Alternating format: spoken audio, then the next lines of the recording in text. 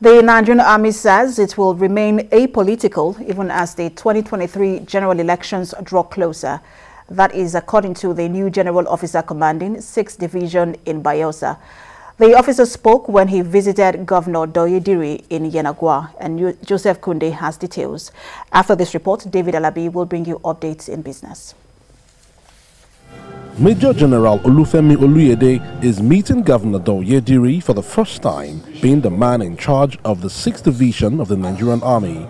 While appreciating Governor Doyediri for his commitment, the new General Officer commanding reassures that the Nigerian Army will remain apolitical as we approach the forthcoming elections.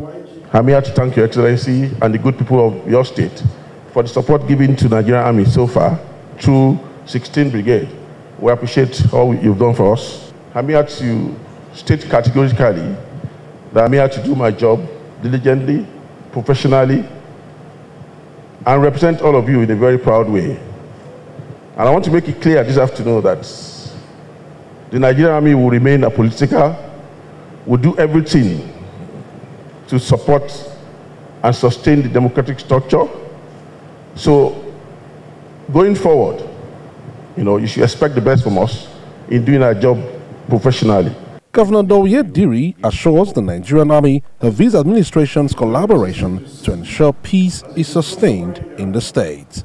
All the lofty ideas that we may have, if there is no peace, no idea can be functional.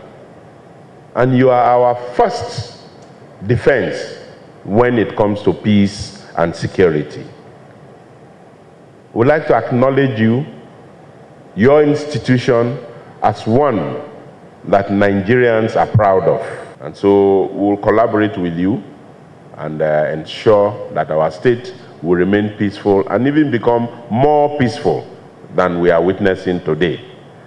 And looking at you, we know that you have what it takes to contribute invaluably to the peace and the security of Bayelsa State. As you resume office here, God will make you to achieve.